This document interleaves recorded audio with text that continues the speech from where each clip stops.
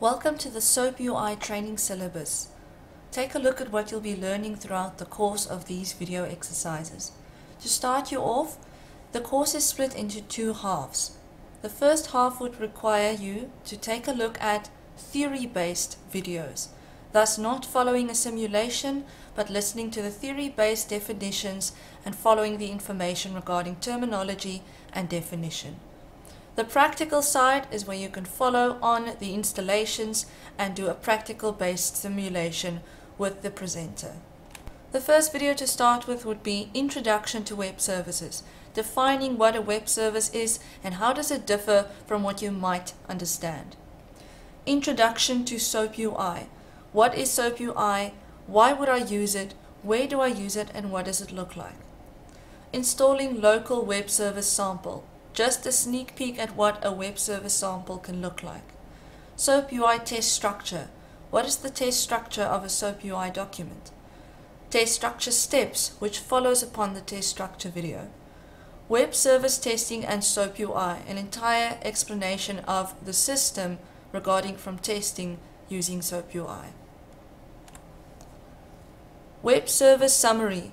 A full summary of everything regarding web service, SoapUI, data testing, etc. Introduction to the Groovy programming language. Java versus Groovy. Since Groovy language is very similar to Java, it's very important to differentiate between the two languages. Data-driven testing.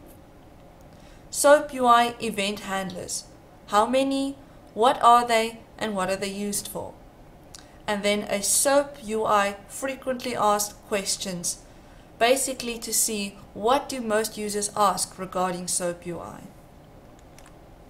Then the practical based learning will commence with installing SoapUI for Windows 8, which is quite easy and completely free. The SoapUI interface, explore a bit on the interface and the bar tabs. Installing a local web service. Data parameterization. JDBC connecting to Microsoft SQL Server.